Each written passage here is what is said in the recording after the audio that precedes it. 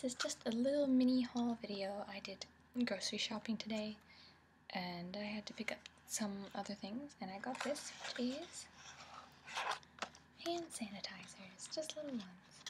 Because I teach piano and I go to my students' houses, I have to play on, I demonstrate on their pianos to them, and well, kids carry lots of germs, and so I usually use hand sanitizer between lessons or when, I always have it with me in my purse.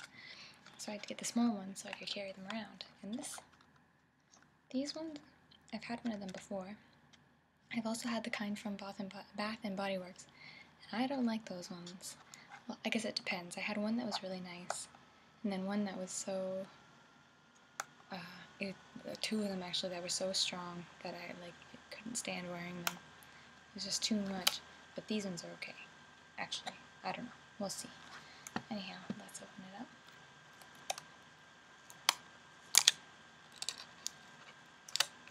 Take the sticker right off.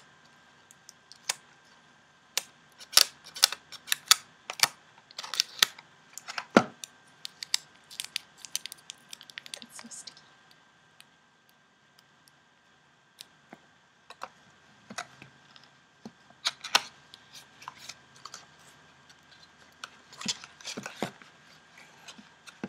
Okay, what's first?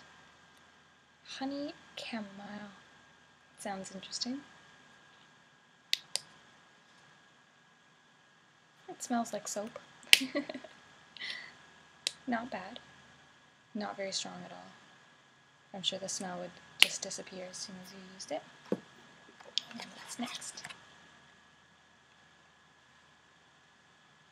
Cotton cherry blossom.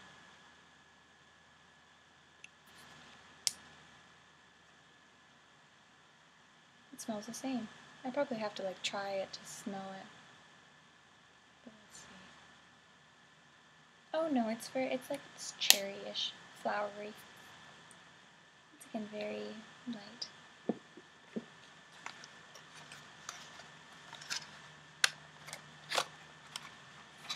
What's next? Black currant.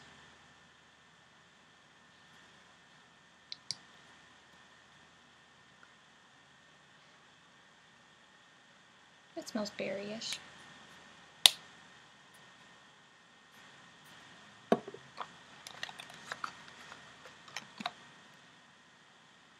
Aloe olive. Couldn't just be aloe, couldn't just be olive, had to be both, because they're both green. That's actually, I like that. That's a good smell for a hand sanitizer.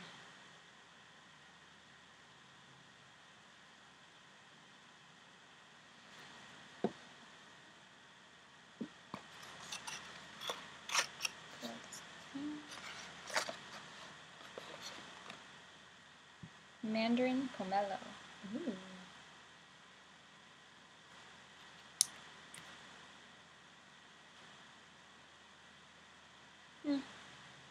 It smells really chemically. Not terrible. And last but not least, coconut papaya.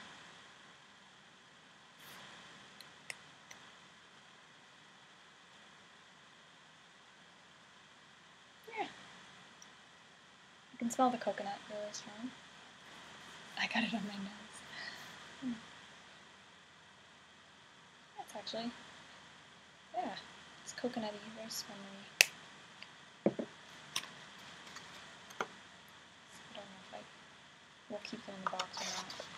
I might just put them somewhere. Okay. So they have a little thing on the back. I'm going to use the aloe olive because it's nice. It says peel here. First it says, directions, rub product onto hands and allow to dry. Flammable, keep away from open flame. Avoid contact with the eyes. If contact occurs, flush with water. For external use only.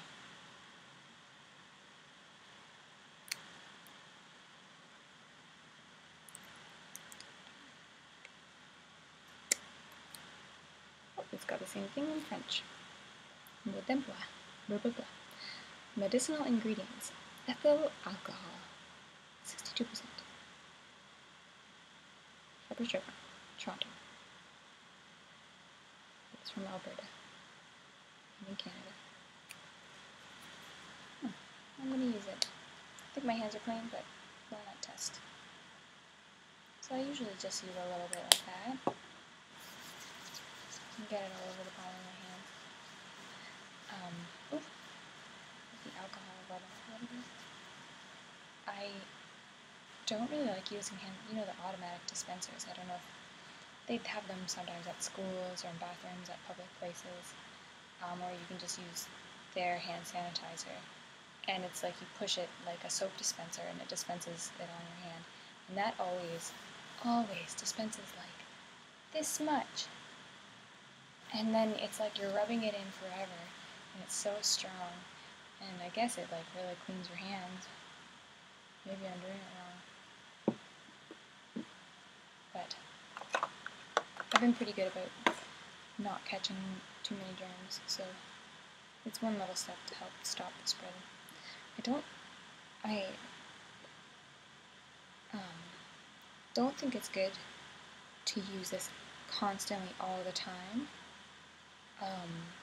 Like say if you just had a normal job or something.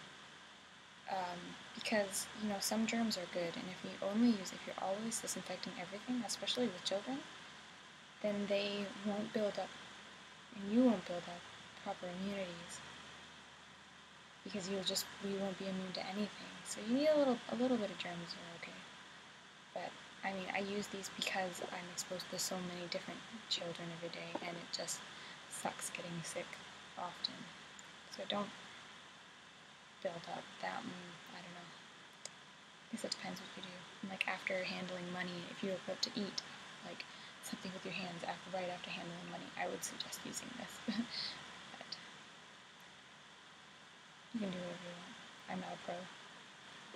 And I still get sick. If you are someone who is immune to everything, then please let me know your secrets. But